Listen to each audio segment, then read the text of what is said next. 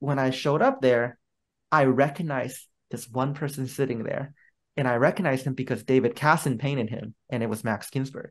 And I just like, oh my God, that's Max Ginsburg. And then Devon's like, yeah, you want to go say hi? And I'm like, yeah, let's go say hi. So we went to go say hi to Max. Max was really grateful. I realized something too.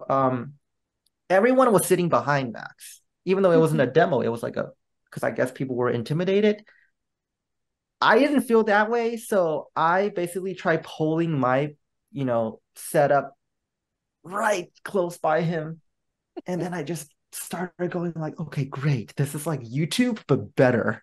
So because I was already so used to dissecting from those YouTube videos that Right. it was easy for me. Well, not easy, but it was definitely a lot because he's Max Ginsburg, he's a master. But it was easy for me to look and see and just, I don't have to like, ask questions because I was able to just kind of see from what he was doing, you Hmm. know, to the point where I didn't want to constantly look here. So I actually, I don't think he knows this. I never told him this, but um, I would actually memorize where the colors are on his palette, and I Oh would my like God. use the corner of my eye, just look at his arm movement, you know, Oh my and I'm God. like, yeah. So I would do that, and then after his arm movement, I would see what paint that he put on, and I'm like, okay, so he just went for white, went for a cat red. Okay, he went for a little, like he wasn't there for too long, so he went for a little bit of a ivory. You know what I mean? So that's kind of it's kind of what I did.